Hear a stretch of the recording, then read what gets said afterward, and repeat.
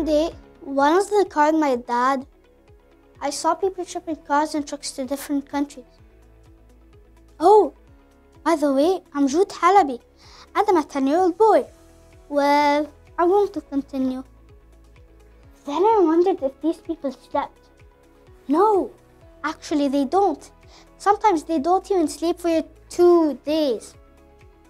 Therefore, I asked my dad, what are the rules for driving a truck? He said that truck drivers can drive up to 14 hours while taking breaks. You know that is a very, very long time. Yeah.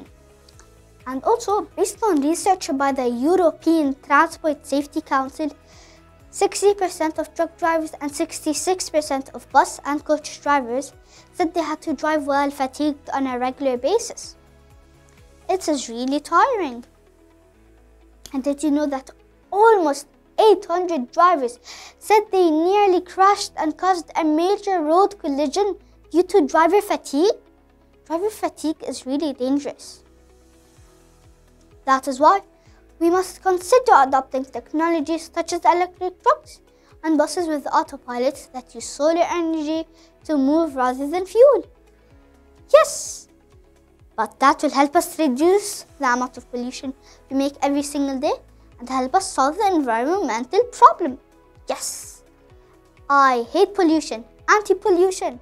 On the other hand, the truck driver will be able to rest and have some break time while at the same time avoiding accidents. Yes, but that doesn't mean we don't need human supervision. Human supervision is very critical.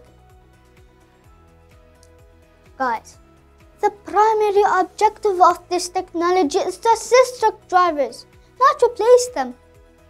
But I was curious how a truck works. I was sure it will be based on technology. I discovered that those key parts function by coding. How did I discover? Because I was part of a coding academy called Geek Express, and there I learned a few things about coding with them. Now I'll call my autopilot truck safe, because it will help us save our dying planet.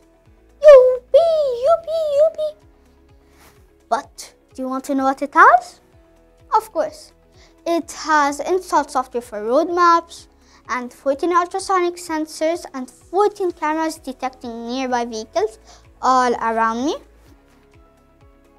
Plus, it has a color sensor detecting the colors of the traffic light. How cool is that? And instructions will be sent to the truck's actuator in order to accelerate or take a break.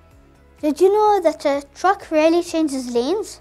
So it has less amount of percentage to do an accident. But if you're wondering if there was an emergency, of course there will be an alarm displayed on the touchscreen to notify or wake the driver up in case he's sleeping, to take decisions in case of an emergency, of course. So we are always safe. Don't you think safe can help us solve a bit of our road problems? Jude Halabi. Thank you for hearing my script.